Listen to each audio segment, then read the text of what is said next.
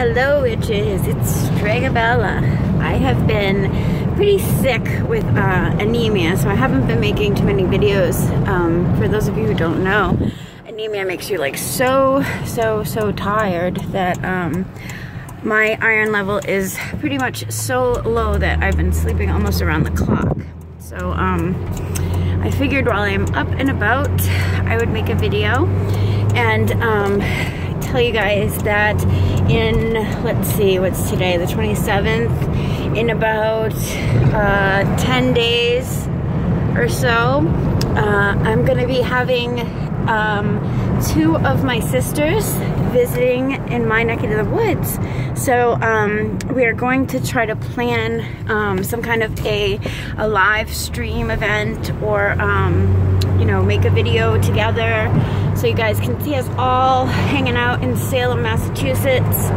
I live about an hour now away from Salem. I grew up about 20 minutes away from Salem area, and so I'm not too far. I do miss living on the North Shore where I used to live until a couple years ago, but I'm still not that far from Salem that if I want to take a day trip, I certainly can, or if I don't want to do the hour-long commute, I can easily stay at my parents' house overnight and then go the next day, because then it's only a 20-minute drive, and that's really nothing to me.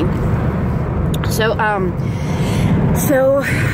sometime around February 7th to the 10th area, Deneen and Jenna are going to be coming.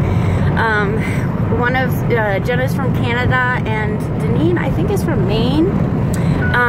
So we're all going to be getting together and doing the fun tour stuff, you know, for witches, like looking at the cemeteries and places where things have happened, and the more witchy-oriented type of shops rather than the, you know, there's different types of shops in Salem, and you have to know which ones are the authentic, that are going to have real stuff, and the ones that are just kind of more touristy, because, you know, you really have to know where to go so that you don't waste your trip.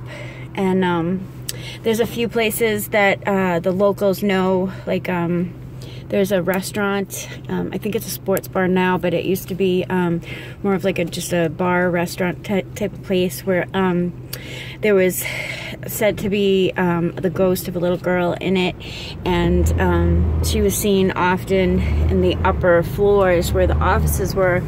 And then one day, well, everyone was watching, I think, a Pats game or something, and they all cheered at the same time. The walls came crashing in because above the restaurant was the cemetery, and the girl's actual body, her grave with the coffin and everything, came crashing into the restaurant, which was pretty cool. And so the owners finally said, okay, that's enough, and they sold the place, and now it is a sports bar. So we may visit that place, and we'll see where we go, and hopefully we will let you guys tag along. I am preparing my batteries. I have extra batteries so my phone can't die, or if it does die, I have extra batteries all charged up. So I hope you guys are excited. I am so excited to meet some of my witchy sisters from YouTube and Facebook in person. That's so exciting to me, because you know, it's interesting to see if people are the same way that they are in the videos, if they're the same way in person or not. Some people say that they've met people and they're exactly the same. Other people say, oh, he looks so different, I didn't think he was that tall, or whatever. So wow, seeing myself in camera, I can really see how deathly sick I look. I'm so sorry, guys, that I don't look my normal self. I'm like, you can see the cold sweat kind of facial look to me, and I really try to make the death eyes kind of not so bad, but you can definitely see them. That is an eyeshadow. That's like literally the color of my face. It looks like a dead person, which I guess I kind of am. So I guess I can save a lot of money on makeup because I don't need eyeshadow to look like I'm trying to look the dead look. The zombie look's in, right, guys? Alright, guys, blessed be. See you later. Bye.